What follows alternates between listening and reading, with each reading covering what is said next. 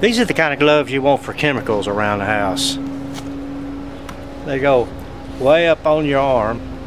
Don't go all the way up, but they go up far enough so in case you splash something on you, such as paint stripper or something like that, where it's going to burn you if it gets on your skin.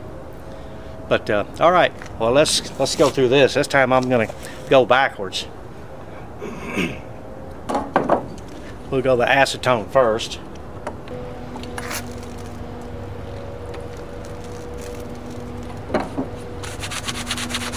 Since all this stuff dries so fast anyway, then we'll go to the other stuff.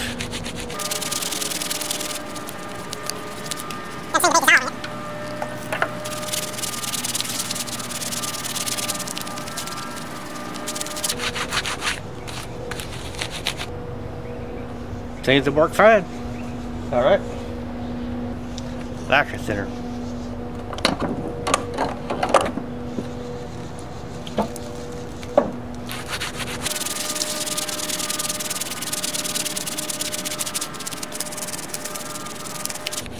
Gloves seem to be holding up very well. I mean, you won't be doing this with your products. I mean, you might, I don't know, but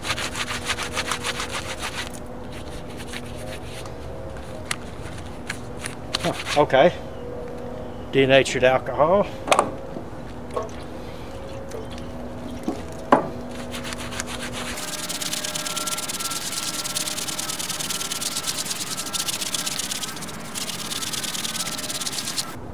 Okay, that's all evaporated. Those are your hardest chemicals. You know, one thing I haven't tried yet, we haven't tried gasoline.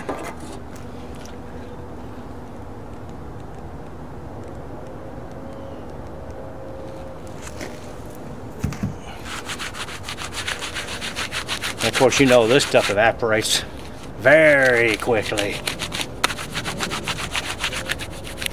Yeah, it makes the gloves a little sticky, but doesn't feel like it's... Gasoline works great. So now we'll do the mineral spirits.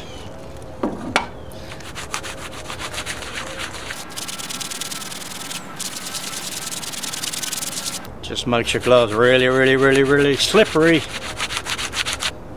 So far, so good. Paint thinner.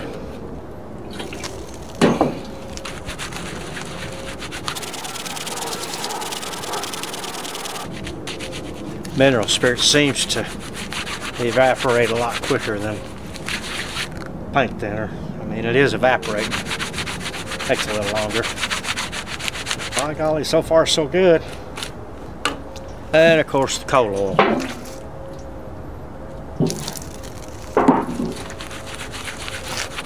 You know, you pour this on charcoal, real slow burning. Gives it plenty of time to soak into your charcoal.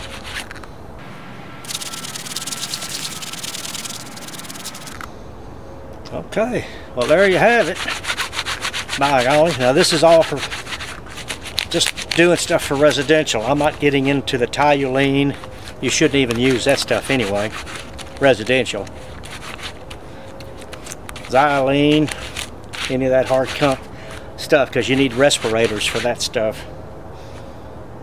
But yeah, all these work great. All right, well, good luck on your next cleaning project.